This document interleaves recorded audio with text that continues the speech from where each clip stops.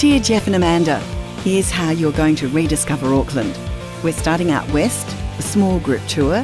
Kaylee and her team will take you out to the Waitakere Ranges, amazing views from the visitor centre, Karakare Falls and the wondrous Pier Beach. Be sure to bring the camera.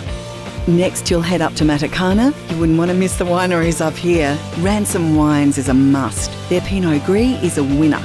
Then try the chorizo at Brick Bay for lunch and walk their sculpture trail. Don't forget we've also booked the Mahurangi Oyster Tour. Andrew and Lisa will look after your taste buds well here.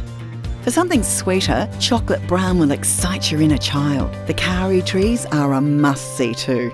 Waiheke Island is possibly the jewel in the crown of Auckland. Arrive via seaplane and enjoy some of the finest wineries in the world. Mudbrick, Cable Bay and Stony Ridge all boast robust wine and stunning views.